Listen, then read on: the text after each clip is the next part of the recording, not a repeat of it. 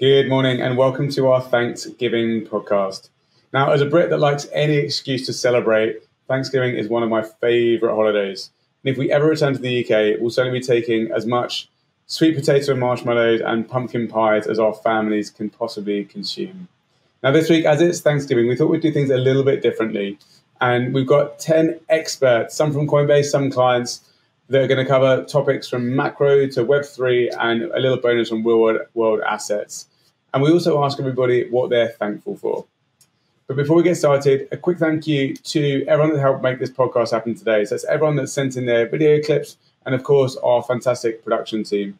I will do my full thanks at the end for those that are still listening. But without further ado, let's get right into it. Okay, so good morning, everyone. My name is Tania Reif. I am the CIO of Senda Digital Assets. What am I looking forward in the macro space from a top-down perspective? I believe we are in a more constructive environment, forward-looking. That is mainly for three reasons. On the macro side, I think the rates are topping out. The Fed looks like it's at the end or nearing the end of its hiking cycle. So the outlook from that front looks a lot more constructive. In addition, all the liquidity indicators, those even beyond the money supply like reverse repo, TGA, and so on, and even those liquidity indicators outside the US, like China, for example, are pointing on the green side to much better liquidity environment, and that should be supportive for the crypto asset class. On the regulatory front, we also have had very good positive developments. If you think about it, in the last couple of months, we've had 4 very positive regulatory rulings. We've had the Uniswap ruling, we've had the Ripple ruling, we've had the Grayscale ruling, and we have now the fair value accounting. So all this suggests to me that the winds may be changing on the regulatory front. Of course, we are all waiting for the potential approval of the Bitcoin ETF, and who knows, perhaps the approval of the Ethereum ETF. But in general, I hope that we just get a lot more regulatory clarity in the months forward looking, and that should be another positive. And finally, perhaps a little more controversially, I believe the geopolitical risks around the world may be positive for Bitcoin flows. That's mostly because in a lot of emerging markets, access to a US dollar bank account as a flight to safety may not be readily available. So a flight to Bitcoin instead may be something we see if the geopolitical tensions increase. So that remains to be seen, but it's something I'm watching out for. And then, well, what am I thankful for? I'm thankful for health. My father just came out of COVID, so I'm looking forward to celebrating a healthy and happy holidays with him and the rest of my family. And I'm also very thankful that this November we had a much better November in the crypto asset class than last year. So very happy about that and very optimistic for the future. Happy Thanksgiving, everyone. Hey, I'm Seth, managing partner at Coinfund. What I'm most excited about right now is actually seeing the organic development of the crypto ecosystem come together in a really nice way and start to be reflected in price. This is a result of the fact that crypto is open source, open competition, and global, and it takes zigs and zags that are unexpected. But it does, in fact, start to come together in a workable, exciting way. We have a really rich tech stack now that's within the Ethereum EVM ecosystem, seeing that in the Solana ecosystem as well. And we think we're going to see a lot of new base layer ecosystems emerge in this bull market as well. I'd say macro starting to become a tailwind with the dollar peaking, real yields peaking. That also makes this more exciting as we start to see things priced into the market in a positive way. And then I think this next bull market could actually see the emergence of the super cycle. What people were waiting for last cycle and was cut short by real yield spiking and more regulatory pressure. I think now we're going to have the big regulatory de-risking, real regulatory clarity coming over the next few years. And we'll probably have investors trying to call the top, maybe prematurely, as that regulatory de-risking happens. And that will create a nice wall of worry that the market can continue to climb into what should be and could be a nice multi-year appreciation period. What I'm thankful for is the support of friends, family, the Coinfund team, our LPs. It's been a difficult 18 months. I think we're on the other side of that now, but I'm incredibly grateful for the support over the last 2 years and looking forward to a bull market. Bull markets are a lot more fun. I'm Dave Duong, Head of Research at Coinbase Institutional. On macro, the biggest point of contention among market players has been around inflation, but most of the views here have been pretty low conviction. I've very much been in the camp that we're already on the path of disinflation, and we have been for the last few months. With fiscal expansion easing, I think there's going to be more signs of economic vulnerability, and that's going to hit the US dollar and probably help crypto. Overall, though, I think we have a pretty nice setup going into year-end, because what markets want is growth to be subdued enough that it keeps central banks from hiking rates, but strong enough to meet or exceed consensus expectations, and so far, that's what we're getting. So, since July, our market thesis has been defensive in Q3 and constructive in Q4. So far, things have been playing out exactly as we've expected. In crypto, we can see more capital rotation into ETH and alts at the margin, but I think the asset class remains anchored in Bitcoin, given that the ETF and the halving are still two pretty compelling narratives. What am I thankful for? Well, I am thankful for production editor Richie McAllister, who works every week editing this podcast to make it sound fantastic for our listeners. I'm also thankful for, I should also mention my family. That's really important. Crap, they're probably going to wonder why I didn't mention them first. Richie, if you are listening to this, can you edit this section to put my family first on that list? I should also probably add my coworkers. Actually, why don't you just let me know what I need to put in and we'll just fix it in post. In 1850, J.P. Morgan's uncle, James Pierpont, wrote a song inspired by Thanksgiving called The One-Horse Open Sleigh. It was published in 1857 by a Boston music publishing house and was largely considered a failure. Of course, that's the song that we all know today as the holiday classic, Jingle Bells. Also noteworthy because in 1965, the crew of the Gemini 6 surprised Mission Control by producing a small harmonica and some bells and performing Jingle Bells from space, making it the first song broadcast from space.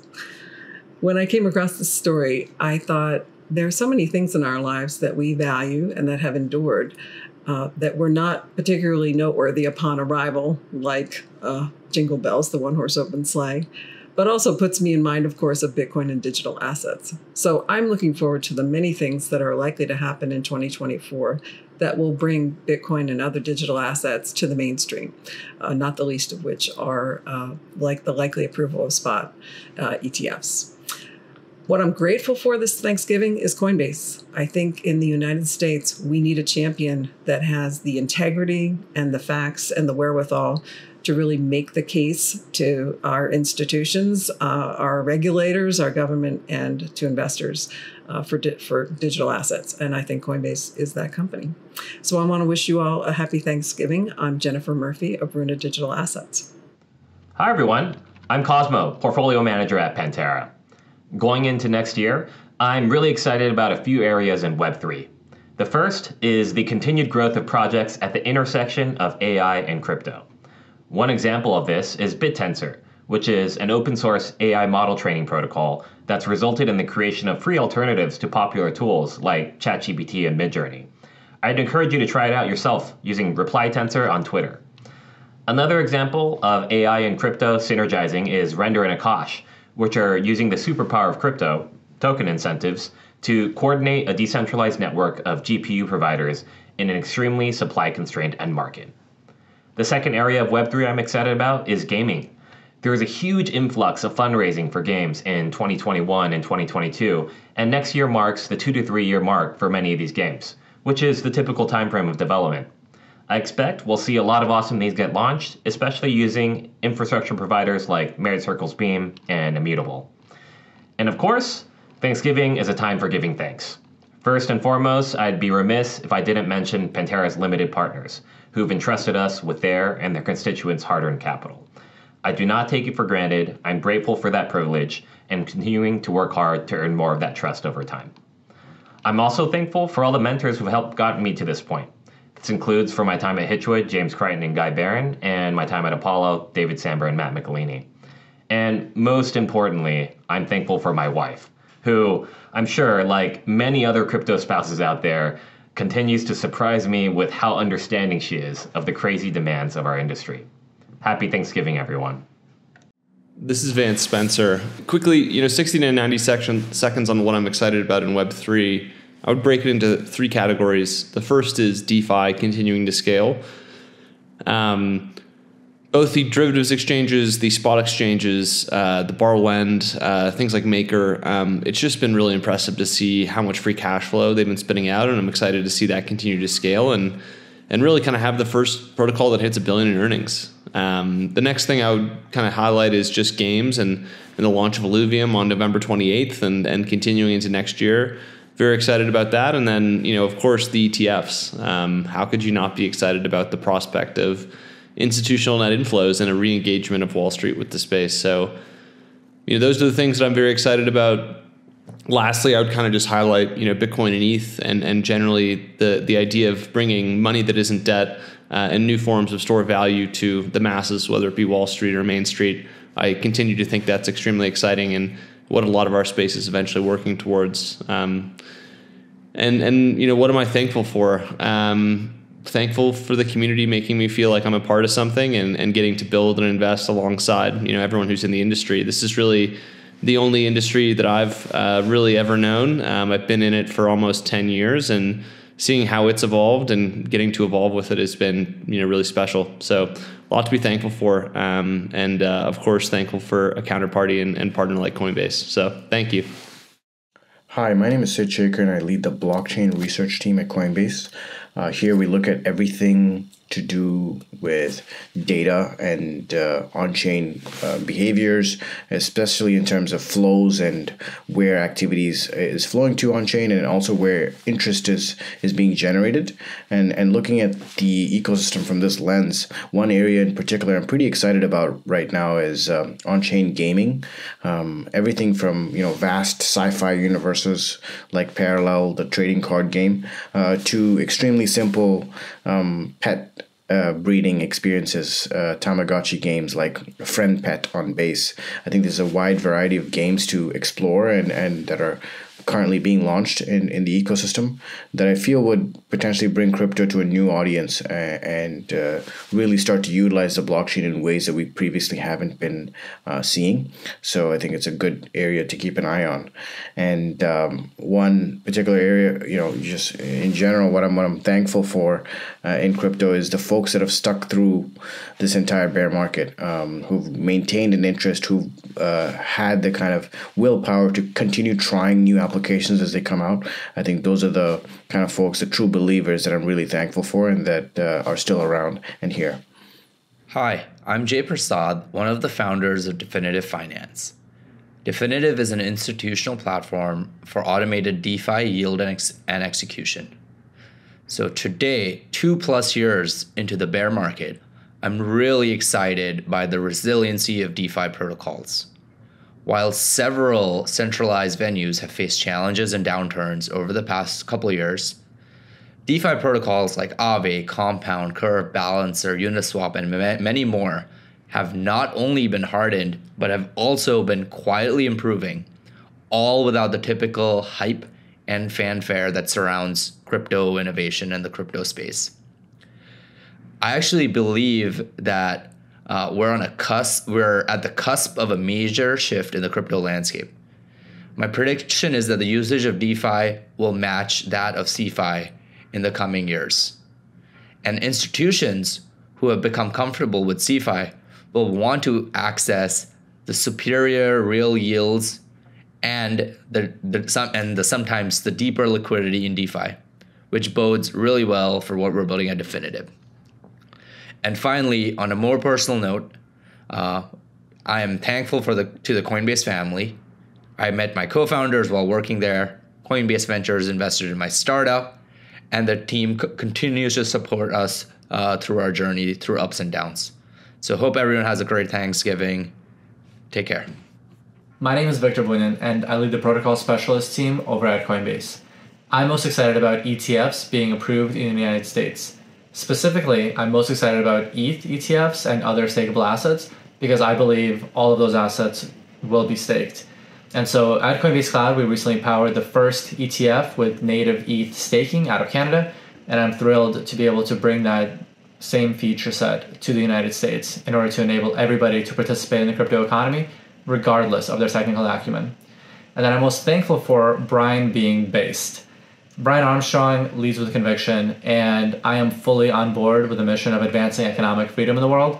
And it's really important to me that I get to work with great people on hard things, and through that becoming great friends, and that we're entirely mission focused. And so today in this world is becoming more and more important to continue to focus on the mission at hand, not get distracted by anything, and keep advancing for the causes that we know are right. And so Brian, thankful for you. Hi everyone, I'm Anthony Bassili, head of asset allocators and on-chain solutions. For this week's call, we're going to focus on tokenization. Tokenization, also known as real-world assets, has been a wildly important and successful theme for digital asset markets this year. Already, we've seen RWA catapulted into a top 10 sector within DeFi.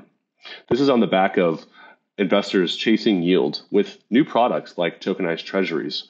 Now we see more than $750 million of tokenized treasuries on multiple public networks.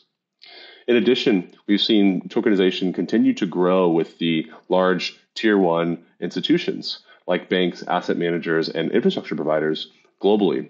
They're announcing new POCs, new tie-ups, and strategic launches almost daily across different verticals and regimes. We're beginning to see signs of slight global harmonization across regulatory bodies as well. And I'll give an example. On October 30th, the Monetary Authority of Singapore announced a collaboration with other regulatory regimes. So this was a collaboration with the FSA in Japan, the FCA in the UK, and FINMA out of Switzerland, which allows a large regulated institution to operate on a public blockchain with their peers in those different jurisdictions. This is a critical next step with the evolution of tokenization, and why here at Coinbase, we think it's really important to pay attention to. We've recently launched a new service called On-Chain Solutions that helps large institutional players navigate the changing leaves of tokenization.